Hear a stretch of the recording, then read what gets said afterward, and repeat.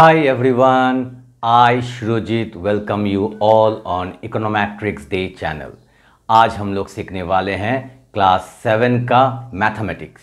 तो बिना वक्त गवाए शुरू करते हैं आज का class. This could be us. So back to what I was saying. Could be us.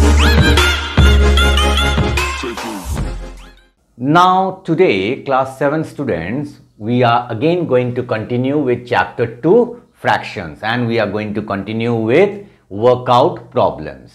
Previously we have solved till question number 6, and today we are going to solve question number 7, and today's part is part 12. So let us see what they have asked in the question. Question number 7. Suresh's mother lets him read story books 1 by 2, 3 whole number, 1 by 2, that means 3.5 hours per day during the summer vacations. He took 3 days to finish a book. How many hours did he take to read the book? So this is the question. So how we will solve?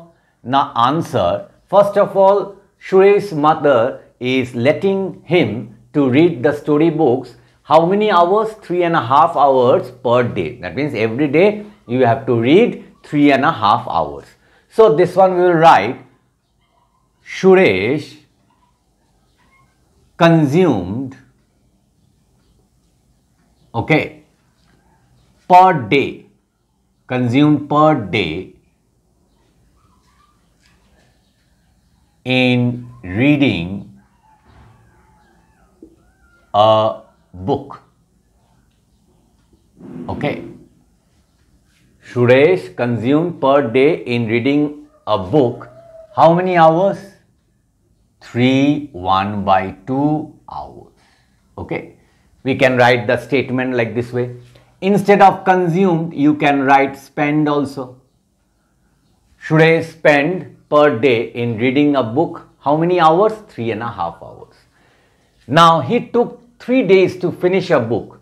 So total number of days he is taking to finish that book to read. How many days? Now he takes 3 days. Okay. So total number of days required to finish a book. Okay, or simply you can say total number of days to finish a book. Okay, is how many? 3. You can write 3 days also. Okay, or 3 also you can write. Okay, because here you have written days, so this one if you don't write also no problem. Okay, then how many hours did he take to read the book? Therefore number of hours. Okay, how many hours? So number of hours Suresh take to read the book. Okay, that means Suresh take how many hours to finish reading the book. So in one day he is taking 3.5 hours. In one day he is taking 3.5 hours. So in 3 days he will take more. Okay, so more means what? Multiply. So 1 by 2 hours. Okay, and how many days he is taking? 3. Okay, understanding or no? So this days, if you don't write also no problem. Why? Because here you have written here total number of days required to finish a book, 3. Okay, so 3.5 hours into 3. Now what I will do? 2 into 3, 6 plus 1, 7 by 2 into 3, and then at last I will write the hours. Okay, now can you cancel? No. So what you will do? Top you multiply. 7 into 3, 21 by 2 hours. And now 21 by 2 means what? You can do a rough 21 by 2. 2 ones are 2. Cross, then 1 comes. Will it go? No. So zeros are 0. So 1 left. So 10 whole number, 1 remainder, 2 divisor hours. And this is the answer. Clear? So I hope you have understood the sum. Very easy one. Suresh spent per day in reading a book is how much? 3.5 hours. Okay, that means 3.5 hours per day. And total number of days required to finish a book, 3. Okay, this part days, it is option. Okay, you no need of writing because here you have written. Then number of hours Suresh take to read the book, to finish reading the book will be always more, because in one day if he is taking 3.5 hours, 3 days he will take more. So 3.5 into 3, and you have to now simplify and you will get the answer. Clear? Now we will move on to the next question. Now question number 8. Let us see. Question number 8 is telling there are 45 people living in a building. Out of these, 1/3 are men, 1/5 are women, and the rest are children. Find the number of men, women, and children living in the building. So 3 things you have to find out: number of men, number of women, and number of children.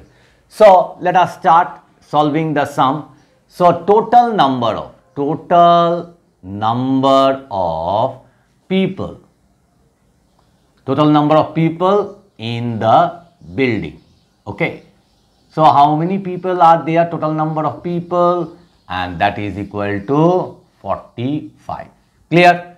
So 45 people are there living in a building. Okay. Then out of these, 1/3 are men. That means fraction. Okay. Fraction of the people who are men. Okay. So fraction of people who are men. So what fraction? 1/3. Then fraction, another one we can write fraction of people who are women. So women is how many? 1/5. And the rest are children. So rest are children, that we will find out at last. Okay, let us now find out. Therefore, because if I get the total number of men, if I get the total number of women from the total, if I subtract, I will get the rest. That is, the rest are what? Children. Okay. Now if I want to write, therefore number of men in the building. So number of men in the building will be what? Men is fraction is what? 1/3. And 1/3 of which one? Of the total of 45. Okay. So you can cancel. 3 1s are 3, 3 1s are 3, 1 remainder. So what it comes? 3 5s are 15. So 1 into 15, 15. So 15 men. Clear? Understanding or no? Then number of women in the building. Okay. Or you can write living in the building also. Okay. You can write number of men living in the building. Living also you can write living in the building. And again here also number of women living in the building. Okay. So number of women is what? 1/5. So 1/5 of 45. Okay. See, 1/5 are women. So now you can cancel. 5 1s are 5, 5 9s are 45. So how many? 9 women. Okay. So 15 men are there, 9 women are there. Now number of children. Number of children living in the building. Okay. How many? Very easy. Equal to sign. Total is what? 45. From there you subtract how many are men. From there you subtract how many are women. Okay. And then you will get it. Okay. So 45 minus 15, 30. Then minus 9. and then how much comes? 30 minus 9, 21, and 21 is what? Children. Okay. So you got the answer. 3 answers are there. One is 15 men, 9 women, 21 children, and this is the answer. Okay. So I hope question number 8 you have understood nicely. Now students, those who are new in my channel, I would like to request you that if you like this video, if you like my channel, then please give a like, share this video more and more with your friends, and don't forget to subscribe my channel, because when you subscribe, it really motivates me to make more such interesting videos for you all. And also don't forget to press the all notification bell, ting ting, so that whenever I upload such videos, you will get the notifications first. Now we will move on to the last sum of this exercise. Now question number 9. Okay. Question number 9 is telling Rishika went to a store to buy sugar. Okay.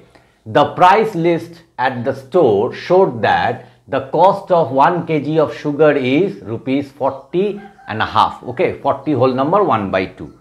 How much money should Rishika pay if she wants to buy 5 whole number 3 by 4 kg of sugar?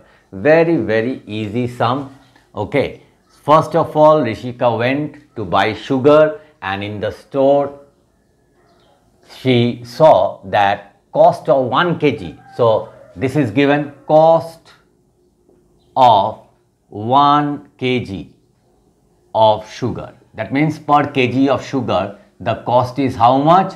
Rupees 41 by 2. Okay. And how much Rishika paid? Okay. In total, how much money she paid? Because she wants to buy 5 3 by 4 kg of sugar. So quantity, you can say quantity of sugar purchased. Quantity of sugar purchased. Purchased by whom? You can write also that also, by Rishika. Okay. So what is the quantity? Quantity is 5 whole number 3 by 4 kg. So 1 kg is 40 rupees. Okay. 40 and a half. Okay. Then 5 3 by 4 kg will be more. Yes or no? Because if suppose one packet of biscuit is 10 rupees, and if you want to buy 4 packets, so it will be always more. So more means multiply.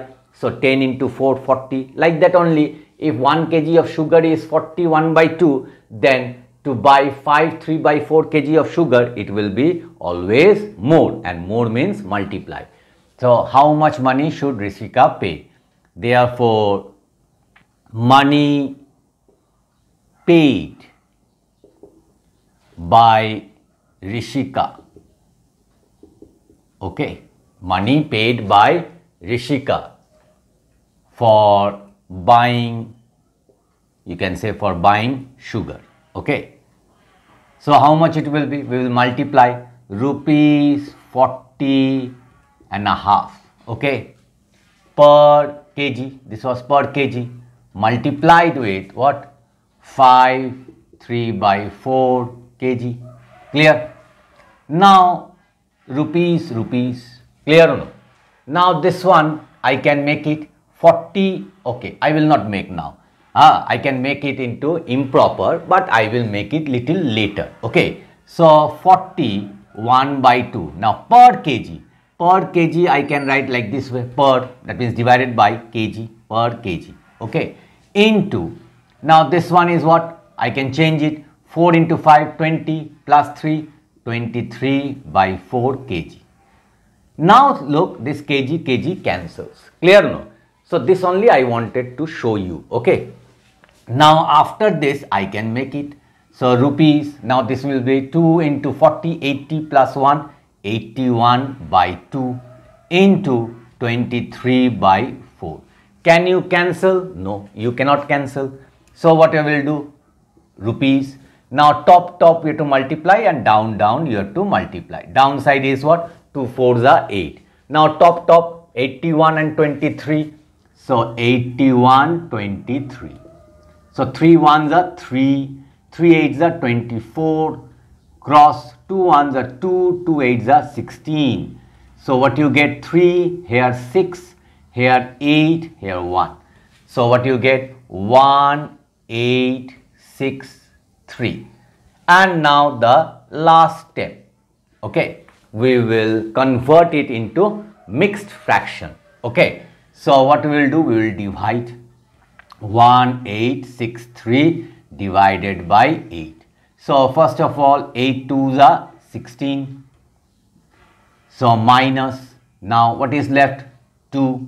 Then 6 will come down. Clear? 26. 8, how much are 26? 8 threes are 24. So how much left? 2 left. Again 23. Now 8 twos are 16. And now 23. You cannot, 3 is there, downside is 6. You cannot, you borrow and make it 13. 13 minus 6, 7. And 1 minus 1 is 0. So what you get? 232 whole number. Remainder is what? 7. And divisor is what? 8. And this is the answer. So Rishika is paying how much rupees? Now she is paying to buy sugar. How much? Rupees 232 whole number, 7 by 8. Clear?